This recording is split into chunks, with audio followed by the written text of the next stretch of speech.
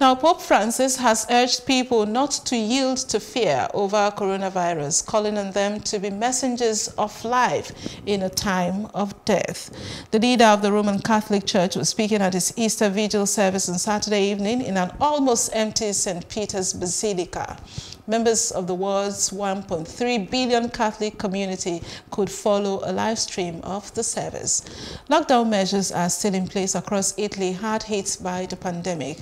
And Prime Minister Giuseppe Conte praised the Pope for his gesture of responsibility in marking Easter without a congregation.